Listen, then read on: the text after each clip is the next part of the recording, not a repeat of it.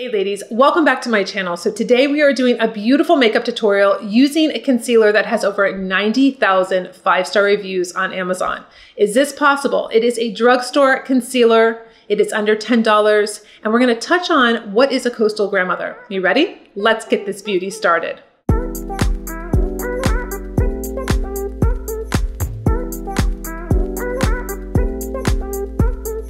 I'm gonna just start off with doing a simple skin prep. I'm gonna use my Fortuna micellar water, my Shiseido cotton, and I have been really enjoying this cotton. This cotton feels like butter on my skin.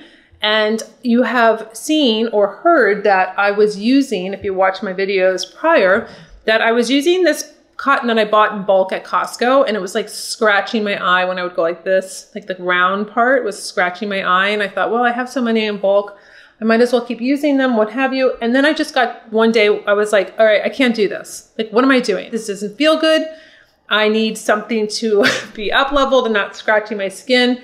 And I decided to change that. I wanted something that was more luxurious and made me feel good when I would do it. And I gotta tell you, this is like so simple and so like insignificant, but yet it's not. Like using this cotton that feels absolutely so beautiful on the skin, and it's such a great feeling, really makes a big difference. I know that probably sounds silly to some people, but it really makes a big difference. Speaking of luxurious, coastal grandmother is a term that has been coined over on TikTok. It has gone everywhere, up from the news stations, blog posts, you name it. You've probably heard about it. But what really is a coastal grandmother? I'm going to be using the Caudalie Premier Cru Serum. Hydrate my skin. I love this serum. It soaks right in. So coastal grandmother is basically taking an aspirational life and making it part of your life. So this is really inspired by that movie, Something's Gotta Give in 2003, Nancy Meyers movie with Diane Keaton, Jack Nicholson, Amanda Peet. The character's name was Erica Jane Barry, and she was a playwright, and she lived on the coast in the Hamptons. She had this beautiful house in the Hamptons. And it really was an inspiration for me when I wrote my book. Like, I really wanted to be like this character. So I've been probably living the coastal grandmother lifestyle, not even knowing it for so long, hence my sweater. So she wore turtlenecks and sweaters during the summer. And it was funny because, you know, I wear blazers during the summer. Like, I always worn a blazer. So to me, I was like, oh, I totally understand turtleneck in the summer. No biggie. But to everybody else, it's like, what's wrong with you? So she would wear all these neutral colors and khakis, and it's just such a beautiful life. She hangs out at the farmer's market. She loves hosting and cooking and all of these great things. Now, you don't have to be a grandmother. You don't have to live on the coast. You can bring elements into your life to really up-level your life. Like, I buy hydrangeas during the summers, and I have an orchid little garden. I don't have a garden because, you know, I'm in a temporary space while we build this house that's taking like way longer than ever thought possible. But I have a little orchid garden. I go out and do that, or I'll have a glass of wine and, you know, I'll just read a book, or it's just taking these different aspects. And I just think it's such a great, you know, the real life is inspiration is Oprah, but going in with some SPF 50 La Roche-Posay. So that's really the real life inspiration. But, you know, it's come one, come all. You know, and I don't understand what the big deal is about the word grandmother. You know, I guess I have a different perspective on the word grandmother. I know everybody's like, oh, I don't want to be a grandmother and it's so old, or I'm Mima, Mimi, and Yaya. And everybody names themselves something other than grandmothers. Even my own grandmother, she decided she wanted to be called Grandy, which I thought was, I don't like, all right, whatever. But, you know, I guess I have a different perspective because I will never be a grandmother. My mom will never be a grandmother. And I think it's a very big privilege to be a grandmother, to have another generation, to really enjoy having grandchildren and being called a grandmother, or whatever you want to do. I don't know. That's just my opinion because, you know, my experience is different with not being able to have children, what have you. I'm very strong about the way you talk to yourself, and words have power. So if you're sitting around saying, oh, I'm so old, I'm a grandmother, I don't want anyone calling me granny or grand, you should be thrilled that you have that opportunity. And a lot of women don't, you know, everybody has a different story. I would do anything to be called a grandmother, or my mother would do anything to be called a grandmother. So it's just something to keep in perspective, that when you say that out loud, just think about what you're saying. A lot of women don't get that opportunity. So that's just, you know, coming from my experience. Take it for what it is, but that's my thought process on the word grandmother. So being a coastal grandmother, a CG, I'm all about. Sunscreen is on. I'm going to just prep my skin with a little Fiercely Smooth. I want my skin to be nice and smooth by the time I get to it. So I'm going to just use a little bit of my Fiercely Smooth Face Primer, and I'm going to put it on. I usually like to do it in the T-zone where I have more texture, and this really smooths out my skin. It's going to look beautiful once I put on my foundation and my concealer. We're gonna start off first with my eye primer. This is the first thing I always do to my eyes. You can see that they are a little bit pigmented. I want to neutralize them out. So I go all the way into the inner corner. I'm at the base of the lash line, and then I will go up to the brow bone. So you're going to see that I am neutralizing out my eyelid. The reason why I do this is because, especially when I'm going in with a beautiful neutral palette, I don't want to see the darkness coming through. I just don't ever feel that my eyeshadow looks right if I'm not priming my eye with an eye primer, and not a clear eye primer. It has to be where it's color correcting. So I'm neutralizing out my eye. You can see the difference between primed and unprimed. So this is just my way. Even on set, when I was doing makeup on anybody, I could not do their eyes without having the eye primer. It's just so important, and it just really enhances the eyeshadow. All right, so the eye primer is on. We're gonna go into this beautiful Dior palette called Nude Dress, number 649. Look how beautiful. This is like such a beautiful palette. I don't need 5 colors. This is my only like issue when it comes to buying these palettes. I like 3 colors. 5 is overkill. I'm never gonna use those. And I just really would be using 3. So I find myself always in a little conundrum because I always feel like I'm wasting the shadows because I'm not using all of them. So I had tried putting on the shadow with the little applicators that come in it, and I found it to be very challenging and difficult. So I'm going to just be using my shadow brush from my Essential Makeup Brush Kit, and I'm gonna go into this really beautiful color right here. They don't have names of the colors, so I'm just gonna show you what I'm doing. So we're going to place this on the lid. I mean, you can see just how beautiful this color is. It's almost like a rosy gold. And I'm just putting it on the lid, just in the center like I normally do, and then I work it out just to make sure I don't have too much on. I'm going to go into the lightest color here, and I'm going to just flip the brush around. And I like to take it on the top and then just bring it down. I can take down the whole, you know, down to the lash line if I want to, but I like the fact that it marries the two together, and I don't have like this big demarcation of, you know, a lighter color and then where I put the lid color. I just like it to all be blended together. I'm gonna take my tapered blending brush, and I'm gonna go into the darkest color here. So I basically used these 3. I haven't used this color, so I don't know. I might use this color sometimes, I don't know, but these would be like the 3 that I would use. So I'm gonna go into like the deep dark chocolate. During the summers, I like to line my lid with the powder. It really kind of gives it a nice shadowing. And then I will take it and just do a little triangle. Not too much. I mean, I really don't want, I want this like really pretty nude color or a nude palette, but I don't wanna go over, I don't wanna go over the top, but this really has been looking really pretty and natural. I've been experimenting with this Dior palette for a couple weeks, and I really like what it looks like. So I like using my finger too just to blend it all together. Sometimes working with these shadows, I'm not quite sure what they do, or, you know, sometimes they apply a little, not blotchy, but I want to just make sure that they're really incorporated into the 2 shadows I just put on.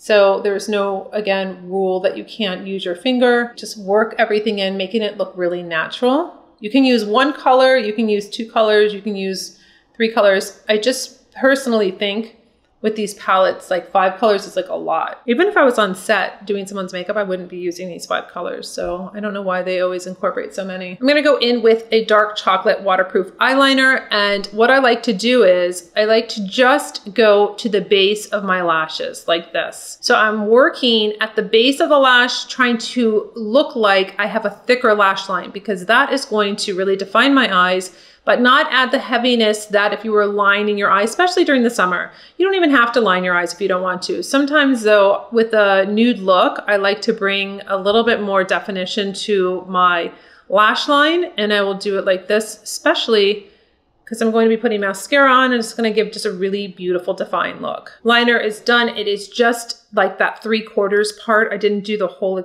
entire lash line. I don't want to do that. I'm going to go right in with my mascara.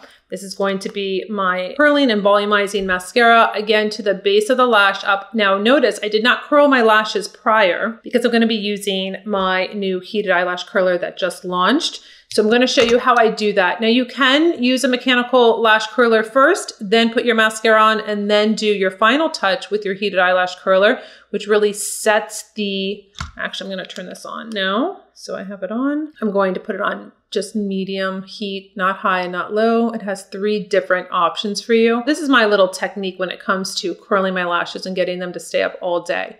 So I'm going to just put on as little or as much mascara as that I want. I don't let it dry fully. I'll do my other lashes and then I'll go back with my heated eyelash curler and I'm going to mold my lashes. Mascara is on and I'm going to test. I always want to test my heated eyelash curler prior to putting it on my lashes. It's just a smart thing to do. You want to see where the heat is actually with the lash curler. So I'm going to just wait and see. It is about turning like this. You're just rolling the barrel in your hand. So basically that's what I do. I go to the base and then I roll it up. This is something that, you know, if you're very impatient, listen, I'm a very impatient person, but I will do this because my lashes will stay up. So I don't get annoyed that I have to slowly work the heated eyelash curler to mold my lashes because the payout is fabulous. So you can see that I do have a little mascara that got on the lid. Don't worry about that. That's going to happen if your tips are still a little wet. It's not a big deal, but you can see I'm getting this beautiful sculpting with the heated eyelash curler. It is such a game changer. It's a little movement. It's a little technique. And if you struggle with having, you know, your lashes stay up, I mean, I can curl my lashes with a mechanical lash curler and then they're up, but they don't stay up all day. This is almost like hairspray. I can feel them being molded. It's so great. So I'm very excited that we have relaunched. We did a USB and you're able to take advantage of really having beautiful lashes like that you can actually see. The lashes are curled with the heated eyelash curler. I'm going to turn it off now. Again, you need to really learn your own technique. If it doesn't work for you the first time, it will for the second or third or fourth time. It is a different way of curling the lashes. So it might be, you know, just a little bit of a learning curve at first to see really what works for you. So the lashes are done. We are going to go into this concealer. The concealer is from Maybelline. It is the Instant Age Rewind. This was the last one that was actually on the shelf. This is in shade 120. So I was like lucky. They had one left. It just says shade 120. It doesn't tell me like the actual color. Maybe it will when I open the package. So I have one that I've had here for contouring that I've never used. I was playing around with it and I just never used it in a video or showing how it could contour. So I have one that can contour so we can see if it works because that's what it says it can do. So there's a lot of reviews, obviously over 90,000. We're at almost 100,000 with this, with women loving this concealer. It actually has some great ingredients in it that help with pigmentation. So it's definitely a little bit more advanced than your regular kind of concealer. It's a twist up. Now remember, I showed you the foundation that was in this kind of same packaging, but it had a bigger sponge at the top for the foundation. And we love that foundation. It was like my alternative to a cushion foundation because it was in a stick form with this like fluffy little sponge at the top. So let's see if this has a color. It doesn't have a color. So it just says 120. So that's the color, 120.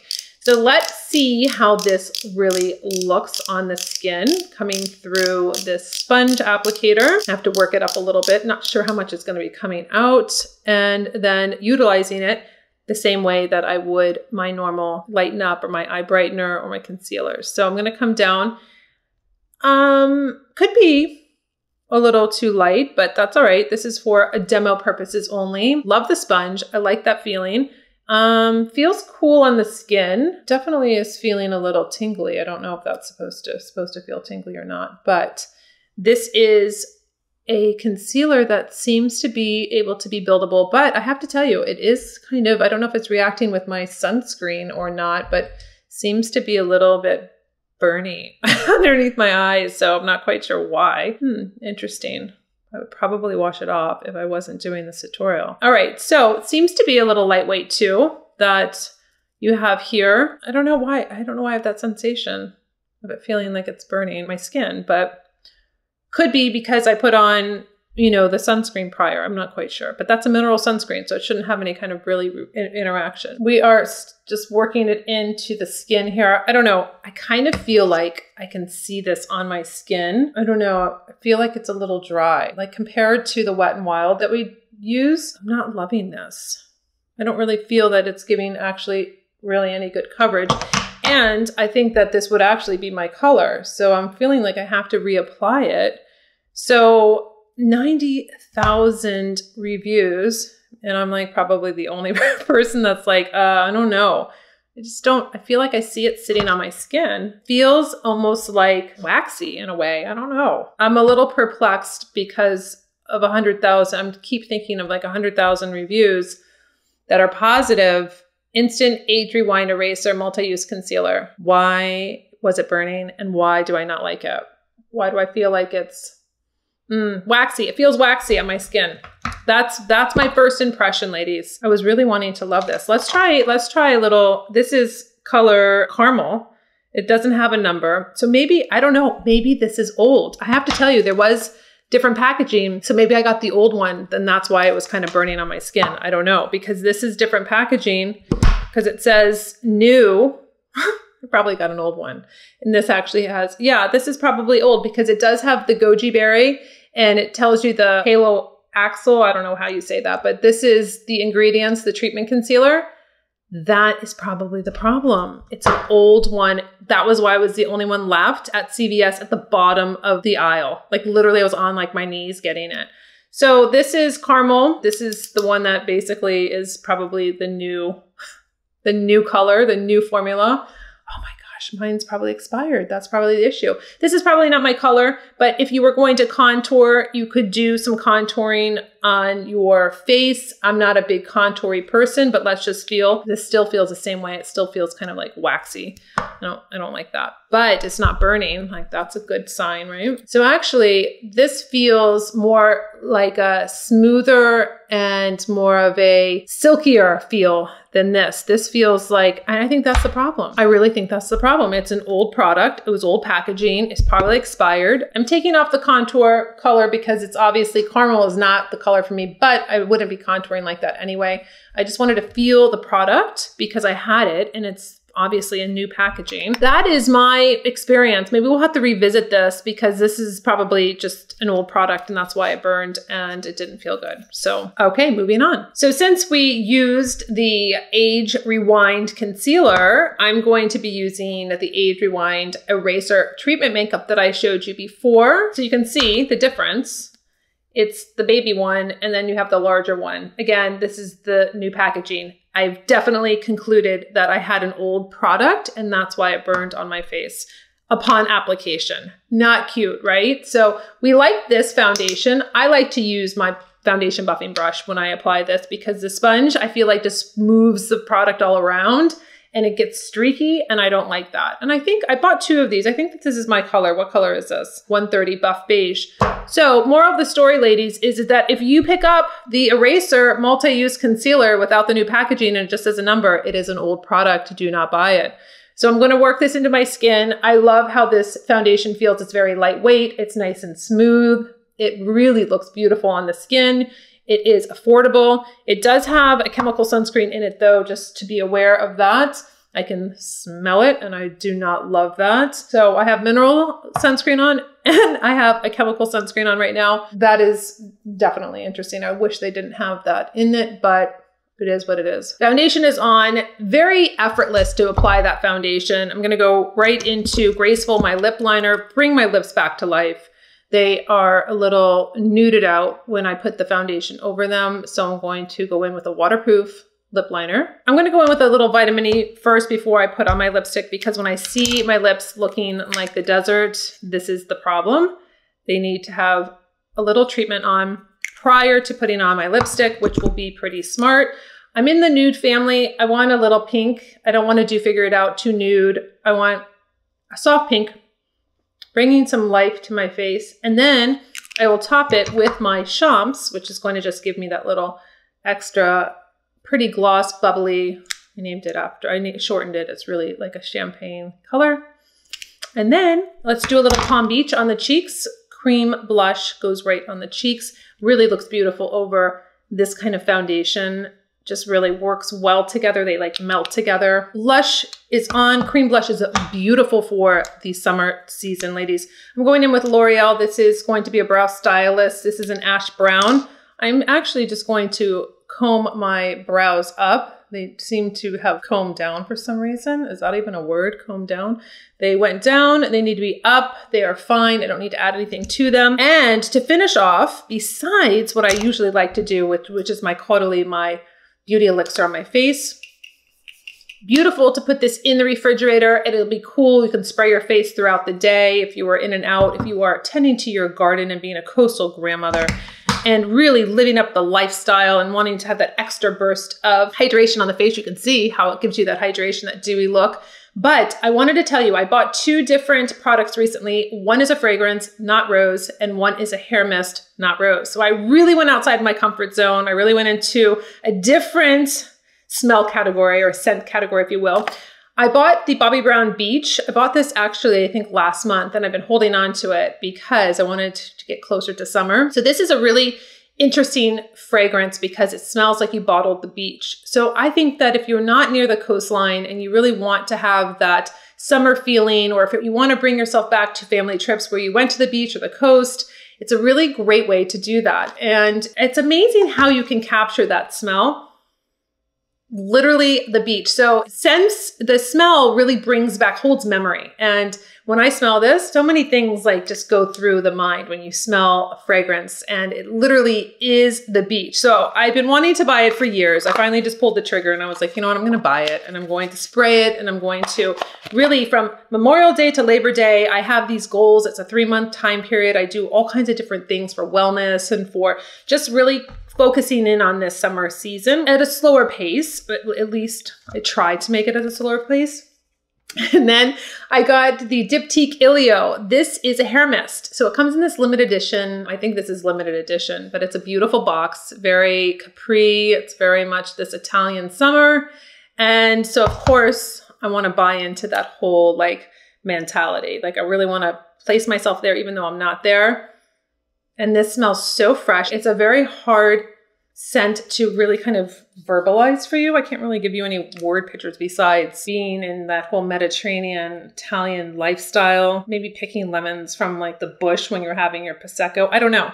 That's like my whole thought process. Like that's where I go, ladies. That's what I do. I visualize. I do things that are going to lift my spirits, get me to another element, right? Because it's very stressful in life in general. And I need to have these escapes. And this is how I do it. I've told you before, I do it in beauty. I do it with my makeup. I do it with my hair. I do it with my hair mist. I do it any way I can to really kind of just keep that beautiful vibe from the inside coming out. And that's how I really do it. And so this was a very interesting makeup tutorial, not expecting to have a burning sensation with the concealer, but being able to red flag it for you and know that probably means it's an old product, old packaging. And I should have known when it was the last product at the bottom of the shelf that it was not good. So hopefully I will not have any major irritation. I will take this off, and until my next video, I will see you later.